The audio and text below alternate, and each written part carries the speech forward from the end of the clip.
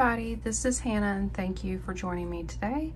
I have another video about selling your junk jewelry, and we're going to talk about how to sell broken beaded jewelry. So beaded necklaces, beaded bracelets. I've got an assortment here that we'll kind of go through and talk about. I've got some broken necklaces backed up, and then I also have examples of, you know, finished little lots that I have for sale. And we're going to kind of go through how to go about this.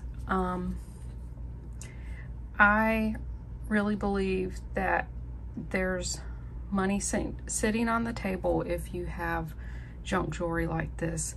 There are a lot of people, including myself, looking for craft type stuff to make. I also design my own jewelry and I love vintage glass beads. I also do educational videos about it. So I'm always looking for that type of stuff. And a lot of other things as well. I'm interested in a lot of different type of artisan and vintage jewelry. So there are other people like me that want to buy this type of stuff. So most people may throw all this stuff that's broken, or maybe some beads are worn. They're just gonna put it to the side, forget about it, or sell it in a big huge junk lot. I've bought lots like that before. Poshmark, eBay, Etsy, anywhere you can really buy and sell. Facebook Marketplace, live selling platforms, really anywhere. Of course, you can sell like that if you just don't have the time or energy to sort things. Sure, I mean, you can still make money that way, but I'm about maximizing my profits. You don't have to put too much time or effort into this. You could probably even sit in front of the TV, watch a show, and, you know, take broken beaded stuff apart and then put it in a bag. And then you're ready to take pictures, list it, you're good to go. But I've got some tips on how to maximize that and how to get it sold. So you're thinking about your customer are craft type people. I think it's better to sell in smaller lots, like a couple of ounces. So like, here's one example. I have a bag of all faceted glass beads, and they have this luster appearance to it. Some of them sort of have an AB coating, but most of them don't. They have this kind of peacock iridescent finish to them. There's a couple of seed beads. They look great together. There's gold, there's purple, there's blue. It just looks really appealing to me. And I think someone would really like these types of beads.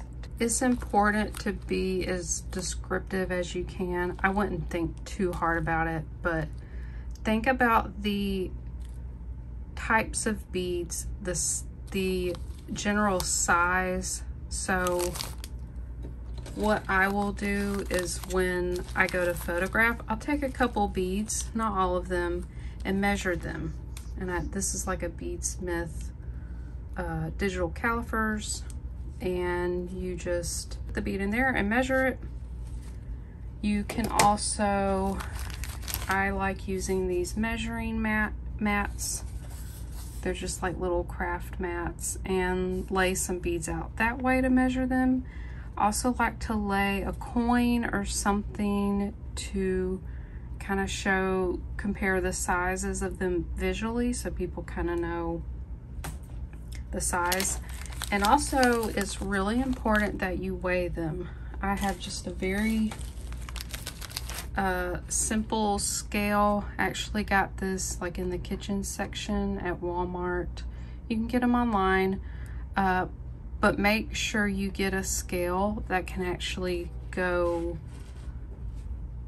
like, take very small measurements. So this takes 0.005 ounce and up.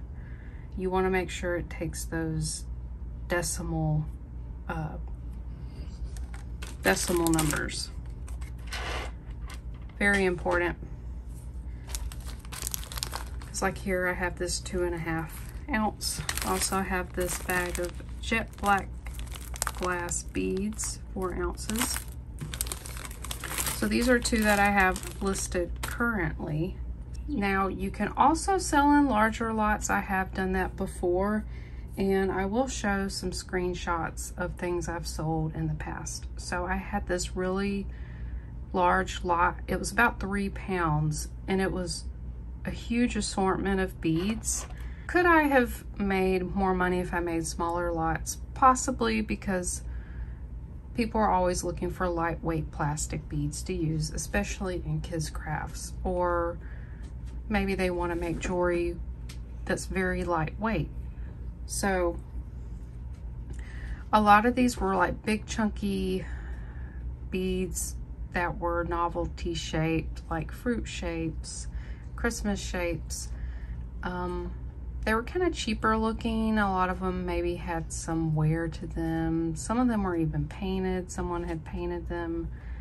And I just decided I didn't want to take my time with it. I was fine with making a 3-pound lot, and using descriptive words is very important. So I put kids crafts, I put VBS, which stands for Vacation Bible School. A lot of people do crafts with kids during those. You could also do like summer camp, things like that, lightweight beads. And I put a few keywords to kind of describe like the type of beads. So I put acrylic, I put lucite. I think there were some wood beads in there, just to give people a general idea. I just threw it in a bag, took pictures, and then it's hard to see through a plastic bag, so I did open it up and take pictures in it so that you could see pretty well. I want to talk about how to take these necklaces apart and sort of, you know, just quick ways to think about sorting these beads. Now, I find it very meditative and relaxing to sort beads. So, you know, I think a lot of people do, just like sorting and looking at the colors and the shapes. I don't know, just something relaxing about it. So this was actually a personal necklace that I've had forever, probably 15 years or more, and these beads were hand painted, and they've yellowed and they flaked off, so I could restring this and leave these beads off, or I've actually considered cutting it up and just, you know, sorting these beads and either using them myself or selling them. So super easy to do this.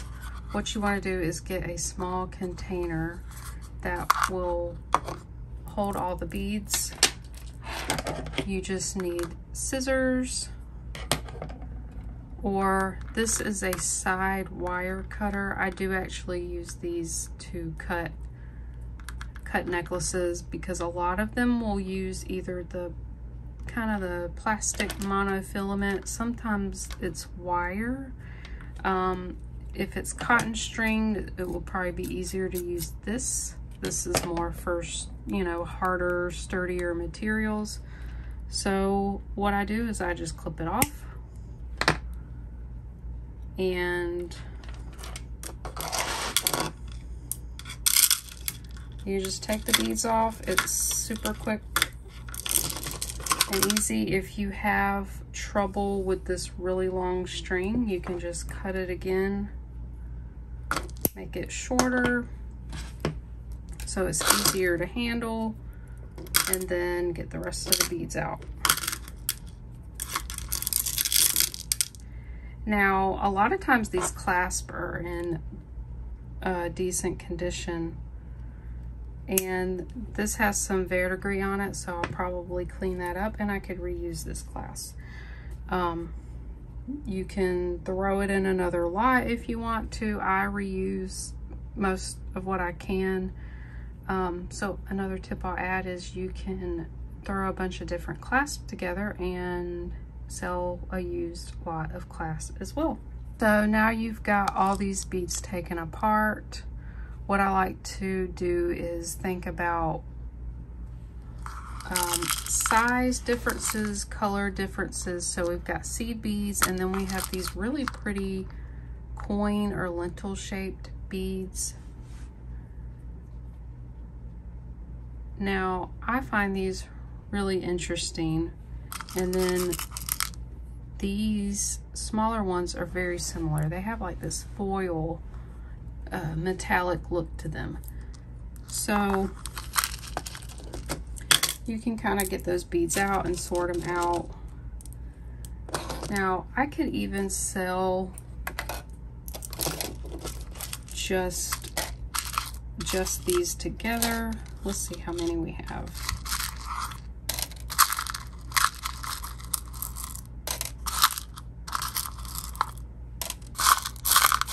That was everything. Now I have seed beads left, these worn glass beads, and then these metal spacers. So this is a very small lot of beads, but I think they're interesting enough that they would sell on their own. Yeah, this may not seem like a lot, but I've actually done really well selling really small lots of beads. I'll show a recent small bead lot that I sold recently. It's really important you know what type of bead it is, so you can be very descriptive, say how many pieces there are and weigh it, and give measurements of the beads. So you can get as technical as you want with these beads, or you can do just a more general lot. You could sell all these beads together, and that would be great as well. The lot that I sold, I did a Google Lens because I wasn't quite sure what kind of bead I had, but I thought they were very interesting, and come to find out they were a check glass with a peacock finish.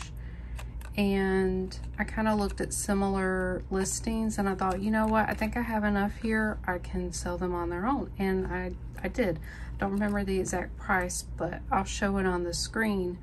So I mean, that just goes to show really small things can bring a profit. It depends on how much time you want to put in it. You can go real small lots, you can go, you know, a little bit bigger. Either way, to maximize your profits, as opposed to selling one giant junk lot with everything in it. Some type of necklaces I know everybody has seen when you buy junk lots are these wired floating necklaces. It's like everybody's like nightmare when they find these necklaces. I'm sure people enjoy wearing these, but most times the wires are so bent and they tangle up everything and they're a nightmare. But sometimes they have really interesting beads, and these have some glass faceted beads on here, and then these interesting metallic beads. So again, you can cut the strings off, take the beads off. Now some of these have crimps, so you'll just have to cut, you know, again on the other side, take the beads off. This one would take a little more time, but I think the beads would be worth getting off. Here's just some other examples. There's not very many on this one. This one has a lot more. It has some acrylic beads. So another idea is, if it seems just too much work to cut these up like these, you can just sell a small lot of all these beaded necklaces, not taken apart, and sell it that way. You might not get as much money for it, but that is a possibility. Now, here's some other examples of things with amazing beads, but they're not wearable. So these are stretched and they've just been overstretched. The cord's yellowed and old, but look at these amazing faceted beads. Like, they're great. Someone could reuse these. There's really nothing wrong with them. So again, just cut them up, take all the beads off, bag them up, and sell them as is. Now, another tip I'll share is a lot of these spacer beads. So these are interesting. They're like little charms, little flowers. I do sell the spacer beads and metallic beads separately, and I will advertise them as such, spacer beads, because that's normally what people use them for. These I would even put in a lot themselves. These are rhinestone spacer beads. People really like using those. So, you know, that's another example. And then I would put all these clear ones together. These are also great because they actually are already on a pin and they have a loop there, a jump ring, so you could sell those as charms, dangles, things like that, so that people can find these that want to search for beads already on a pin. So another thing you can do is, I come across this a lot. I'll get a really interesting vintage beaded necklace, but it's broken, and you know, you've got all the beads there, or most of them together. So another great idea is, if you don't want to spend time restringing these, is just make a small lot of broken vintage beaded necklaces, and someone would love to restring these and bring them back to life. And I would include everything. I'd include the original clasp, any of the findings, even the string. Like, you know, some people want to use all the original items to redo the necklaces. So that's another great idea. So I hope you guys really enjoyed that and learned something. I do plan on doing more videos about how to sell broken junk jewelry type videos, because there is money to be made. Make money on selling craft pieces, broken pieces. So I see value in just about anything. I love giving things a new life, and I know a lot of other people do. I feel like with the way the economy is, you know, people want to be frugal and try to reuse what they have and care for what they have so that it lasts longer. I think that's really just really important life skill to have in general. So I hope you guys took something away from that. And last week I did a video just on how to sell single earrings. So if you haven't watched that, I'll have that linked below. And like I said, I have plans to do more videos like this. There's a lot of different things to consider and look at and maximize your profits when it comes to junk jewelry.